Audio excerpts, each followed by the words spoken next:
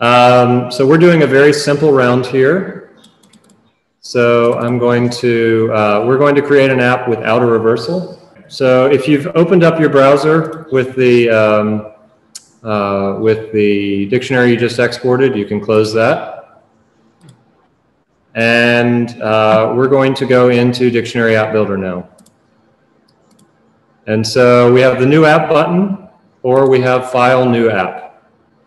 So I'm going to do File, New App just because. And the first thing it wants is your lexicon database.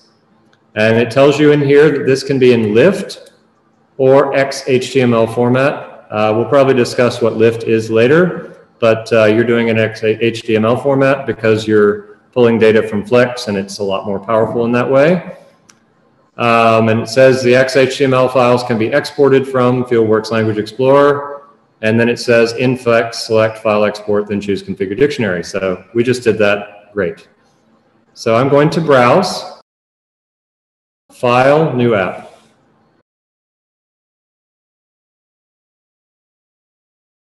I'm going to hit Browse, and I'm going to go to wherever I just exported my XHTML document. So I put it in Documents, Resembly Export. So I'm going to go up there, Documents, Resembly Export, Resembly.xhtml, and click Open. So I'm going to stop there, and so that I can make sure that everyone has found their XHTML file. All right, next. So it's going to scan through your file, and it's going to get some statistics. And so the first thing is that this XHTML was updated 15 minutes ago. There are 254 entries in my example, and the lexicon language is actually a SIMBI. That was what this originally came from. And the gloss languages are English, and it's actually listed phonetic. That's okay. So you should see, if you've configured your dictionary correctly, you should see the 3-letter code for the language that you're studying in here. And you will see English and or French in the gloss languages. You may see something else, that's okay. So we're going to click Next again. And it's asking about reversals. And reversals, if you have an Assembly English dictionary, the reversal would be the English-French part of the dictionary. For right now, we're going to skip that in this app. When we come back through a second time, probably after the pause, then we will actually add a reversal as well. So we're just going to skip that, and I'm going to click Next. Now you get to title your dictionary.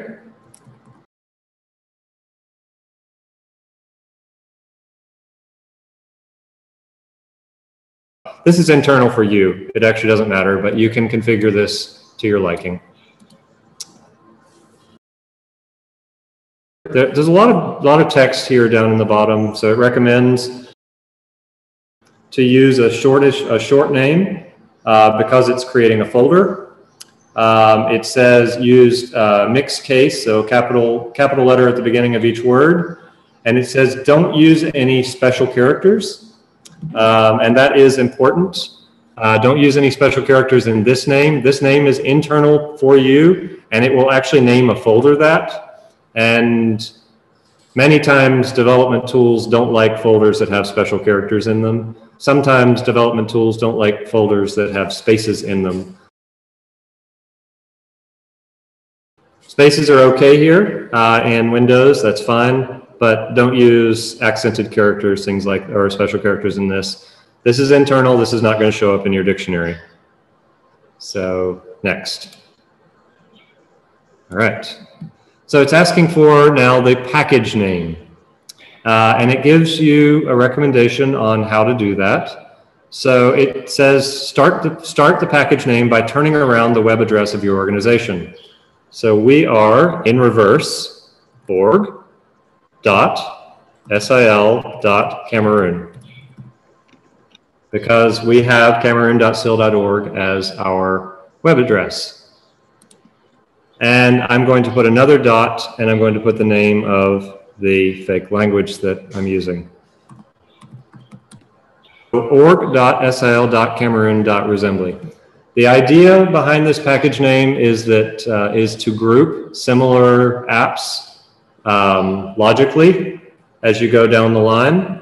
And so if we were creating a bunch of apps, it would be best if they all had the same prefix. So org.sil.cameroon/resembly, org.sil.cameroon/bafut, org.sil.cameroon. Whatever you've got. And so these are dictionary apps. So it is perfectly okay for us to use sil.org in the link. That would be different for some other types of apps. Yeah, no special characters here either. So this is a romanization of whatever the text you're using. This also is internal to the system. The user will not see it. It's between you and the Google admin. This is the name that Google will use for your app, the unique identifier that it will use for your app. So next. Everyone that's here is now seeing the font handling tab. And so it's asking if we want to use Grandroid or Crosswalk. So Grandroid is, it allows you to solve some font display problems. When you export from Flex, your database will be a mix of composed and decomposed characters. It's composed when possible. So if you were to have an A with a high tone on it, then the A with a high tone would be exported as one character because that exists in Unicode. But if you were to have a schwa with a high tone on it, that exists as two characters because that doesn't exist in Unicode as a composed character. There's a lot going on there. Typically, a program should deal with it properly, so you don't have to worry about which way it's encoded. But just in case, because we have some floating diacritics, we're going to turn on Grandroid. All right. Next thing it's asking is what fonts do you want to use for each language? And so Deja Vu is a very complete font set, but you're probably going to want to use something SIL. And so if you're looking for a nice, if you were doing a printed dictionary, you would probably want to use Keras or Gentium or Doulos. But since this is going to be showing up on a screen, you might want something a little easier to read. So I'm actually going to suggest that we use Andika Africa subset. Okay, so what is Andika first? Andika is a literacy font produced by SIL that has the simple ball and stick A that you would write by hand, and it also has a simple G with a hook. And some of the other characters, those are the main ones you'll see, but some of the other characters have simpler forms. It is designed to look a little bit more like what you actually handwrite, so that when you're learning to write, you can copy the letters without having to convert on the fly. When you install a font on Android, it has to load that whole font into memory for it to be able to use it. So SIL fonts are rather large because they have lots of characters. Andika can be up to 5 megabytes, I believe, which means that just to have something showing up on your screen in Andika, you are using up 5 megabytes of your phone's memory. So they have created, specifically for mobile devices, these subsets. So this is Andika, but it's just simplified down to the things that they know are used in Africa. So it's just the version of the characters that would be expected to be used in Africa. And the Africa subset does cover our Cameroonian orthography quite well. So that's probably the one we're going to want to use. So I'm going to choose that for Isembi, or for the language. And I can choose a different font for English. I think we could probably leave it as Deja Vu. And if you have French, that's fine as well. All right, so you probably want to have two different fonts for your vernacular and your analysis languages.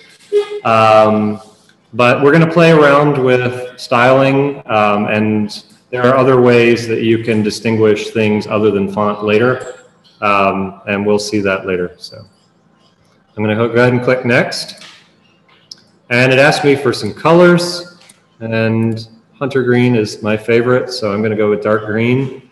Go ahead and choose a color scheme that you want, and it does say you can customize the individual colors later. So this is going to be the colors that you're going to see in your dictionary app. So choose a color, up to you, next. For now, we're just going to be using one of the default icons. So this is actually, when you're in Android, this is what the app is going to look like. And so you can just pick one of these. We can play with the icons later. So next. And now it's asking about key stores. So a key store is kind of like a lockbox here on the lockboxes we have on the center. It's a box with a bunch of keys in it. And what these key stores do are they identify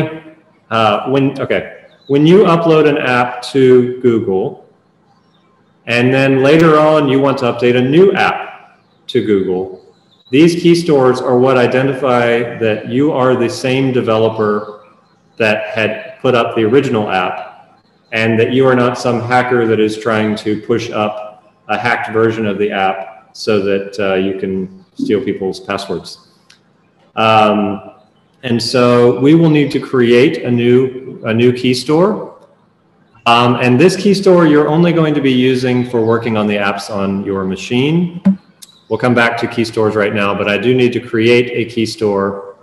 So I'm going to create new key store. And it's asking for a name for it. So key store 1 is as good as any. But we could give it a name, so we could call it DAB Key Store.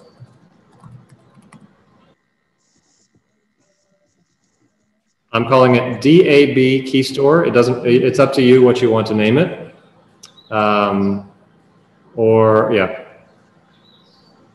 And it's asking for a password. So it's going to be saving it, and it tells you this in C drive users, your username, documents, app builder, key store. That might be important later. So I've given it a name, and I'm going to give it a password. Now there are actually 2 passwords, but it is possible that they can be the same. So I'm going to put in a password twice. And then I'm going to click next.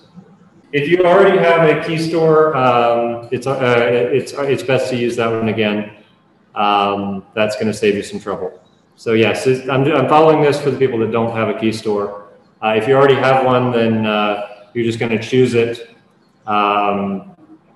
instead of creating one just the way that I'm doing here. That's correct. No. Yes, if you have a password manager, write this down.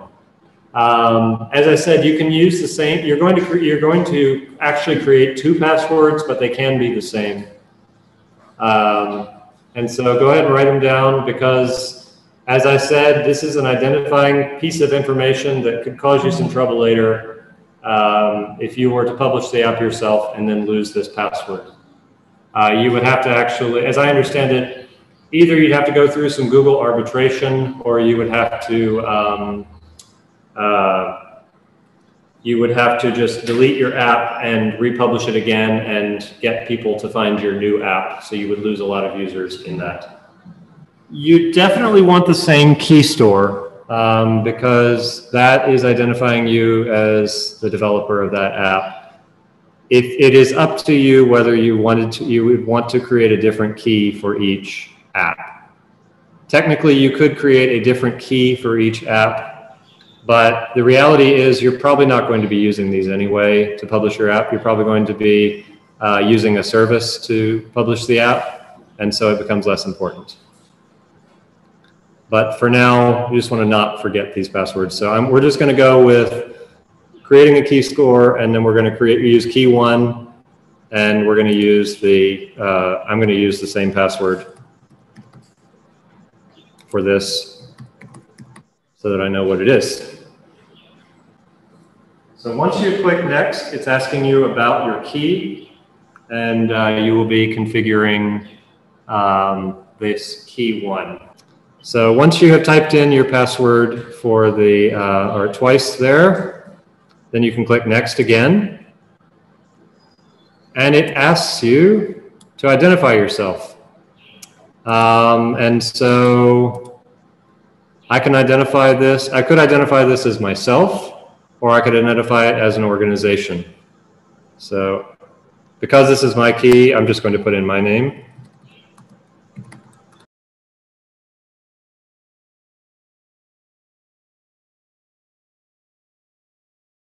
So if you're working on a sensitive project, you would probably, you might want to publish through an app service like Kalam, and they would use their own key store so they wouldn't see this. If you choose to self-publish, then yes, I believe this is public information. So I think we can move on. So next. Once the key store has been created, as I said, take note of where it's put it.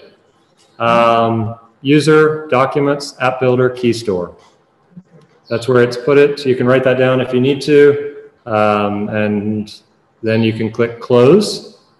So it has figured out that I probably want to use the key store I just created. Okay. So as I said, I use the same password twice. So my password is not 6 dots. And so I am choosing, when I type in the password, that unlocks this second set, which means that it was able to unlock the box of keys properly. And then I choose key 1 because there's only a key 1, and I type in the password again. And so I've now unlocked the box, I've gotten my key out, and I've unlocked that key itself, which sort of gets a little beyond the metaphor.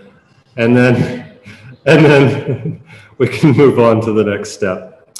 We're now describing the project. We're almost there. We're getting pretty close here. And so it's asking for your project information. Because this is going to be a test copy of your project, so it doesn't matter all that much what the description is. We're going to actually remove this one, and we're going to go through this process again later. So so don't worry too much about typing a long description that you're going to save, but I'm going to go with this as a test as my description, and then next. Obviously, if you're creating this to be the app, then you wouldn't. You can go ahead and put a nice description. But again, it says this is for your own use, not seen by the user. And we have an app profile. So there are a lot of options here, but we're just going to go ahead and build a default as it comes out of the box app. And so so the first thing we have to do before we can do that is we need to go to the About tab. We have to fill in something in the About box to be able to build the app, and it needs to be longer than about 5 characters. So, so again, this is still a test document. So I'm just going to put that in there, and we are ready now to do a test build of the app. So we're going to go ahead and hit the Build Android App button. Since you only have one app, then it's going to run that one. If you had multiple, you would need to click in that app first before you hit the button. And yes, your command prompt will start clicking away. And most of this doesn't matter to you. It's things that are being run in the background as it builds an Android app. You will need to be connected to the internet the first time you do this. And so if we need to do that here in the room, we can. It's first going to go out to Google and say, are there any updates to a tool called Gradle that it uses to build apps? And it will also check to see if there are any other updates to the Android SDK, and then it will build. So as I said, the first time you do this online, you need to be on the internet. After you've built one offline or online, then it is possible to build one offline, because it will just use the old settings that you had and the copy that it had downloaded. That app may not be quite as up to date as it could have been, but it still should work. Right. When it is done, it will look like my screen where it says Android APK built successfully. So this first one is the longest one you will ever do. After that, it will be much faster because you will not have to do a lot of the downloading, and it will have figured out some things. It put it, and it tells you at the end of the code, it put it in users, documents, app builder, dictionary apps, APK output. So right now, and I'll go back over this again, but they have given a path here: C, users, user, documents, app builder, dictionary apps, APK output. Your computer doesn't know how to deal with an APK file, so you're going to need to copy that to your phone if you want to do the testing. But I'm actually going to do it on the screen here. Okay, there we go. So the output is in documents, app builder, dictionary apps, APK output.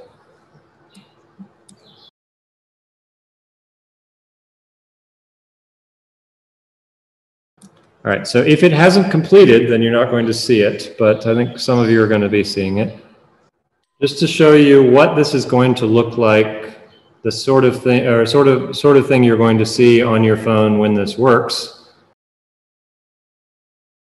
This is the dictionary app that I have created. I'm using an Android emulator out there called BlueStacks to allow you to see what I'm seeing on my, or to see the app on my screen. But you should, what it's created is an app that just has the assembly tab, or just has the language tab. And you can scroll around on the app to move around. And this is an index, so this is like the lexicon view in Flex. And when you click on an entry, it takes you in and you see the details, things like the example sentences and the grammatical category, and then you go back again. So there's also the about page that we created with our text.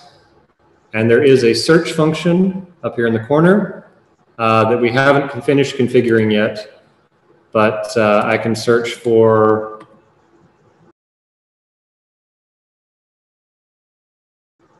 and it is searching properly to be able to find the code that I'm looking for. You can send the APK file to your phone. You can plug in your phone directly and copy the file over. You can put it on an SD card and put the SD card in your phone and install it. Or you can, I actually use Dropbox, and then I download it. That's actually probably one of the easiest ways to do it. Yeah, you can do Bluetooth. It's slow, but you can do that as well. So you can put it in the downloads folder in your phone, on your phone. And then if you have a file browser on your phone, which you don't always, then you can open that from your downloads folder.